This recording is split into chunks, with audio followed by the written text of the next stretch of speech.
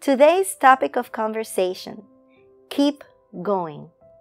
Hello and thank you for tuning in to Heart to Heart. My name is Elaine Enriquez and it's a joy to spend this time with you. It's easy to comprehend the many situations our society faces. By listening to the hearts of many, our ability to access the different communication outlets, we can get a good idea of what is taking place around us and the world.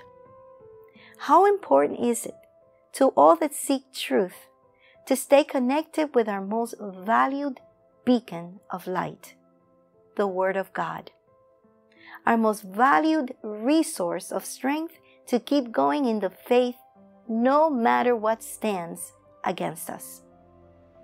People around us, near or far, need encouragement, and the only encouragement to stand on is our faith in Jesus Christ.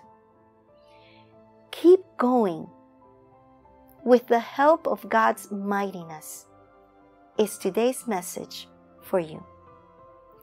Let's go to the Word in 2 Corinthians 4, verses 16 through 18.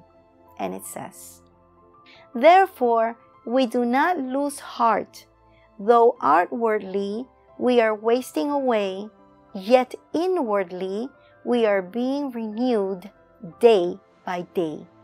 For our light and momentary troubles are achieving for us an eternal glory that far outweighs them all. So we fix our eyes not on what is seen, but on what is unseen, since what is seen is temporary, but what is unseen is eternal."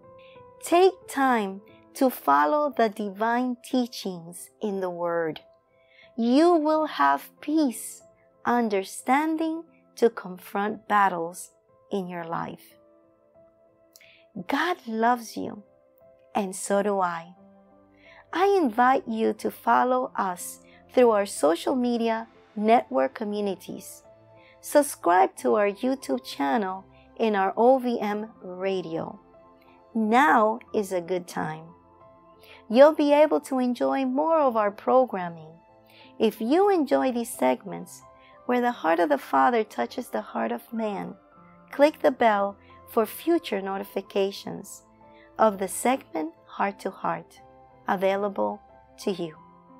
If you need us to support you in prayer, write to us your request to the following email: ovmprayforme@gmail.com. Leave us a message to know where you see and hear us. I would love to greet you in the next segment of Heart to Heart. Thank you. Have a wonderful day, and God bless you.